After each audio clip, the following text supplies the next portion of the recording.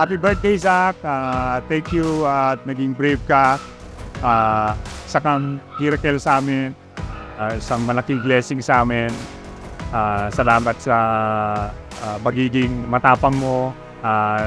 Nalagpasan mo yung mga pinagdaanan mo nung pinanganak ka. Makes us who we are. Who we are. Who we are. Every bruise, every scar. I'm gonna wear them on my heart. Who we are. Who we are. Every bruise, every scar makes us who we are. Who we are. Who we are. Every bruise and every scar makes us who we are. My dear parents and godparents, you have come to have your child baptized. By water and the Holy Spirit, he is to receive the gift of new life from God, who is now. On your part, you must make it your constant care to bring him up in the practice of the faith. Renew now the vows of your own baptism. Reject sin, profess your faith in Christ Jesus. This is the faith of the Catholic Church, and this is the faith in which this child is now about to be baptized.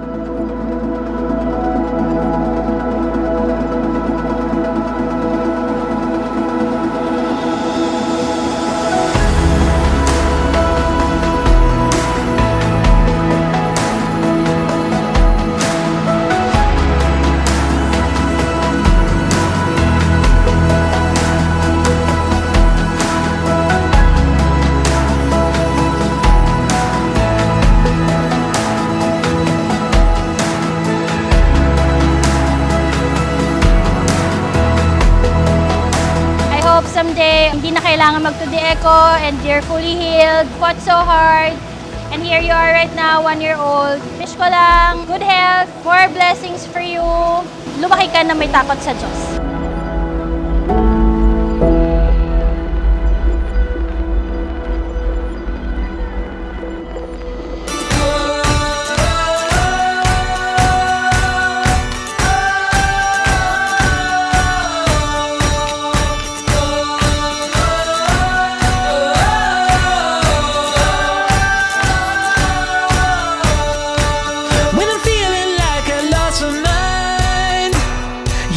Takes me to the other side. When I'm paralyzed and can't decide, your love takes me to the other side. When I'm stranded and I need a guide, your love takes me to the other side.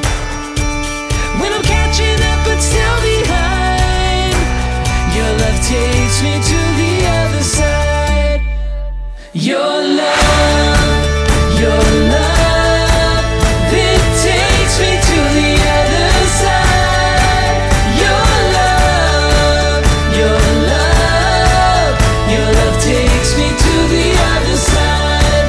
Your love takes me to the other side. So, I'm really grateful now. Zach is really healthy right now. Kahit na may to the echo every 3 months, sobrang grateful kami na okay siya. You can look at him right now, parang walang nangyari. So, this is just a celebration of his life. Sino ba kami para sumuko? Kung yung anak namin lumaban para sa buhay. So, lahat na po na nito, we appreciate you for coming and for celebrating with Zach. Your love takes me to the other side. Your love.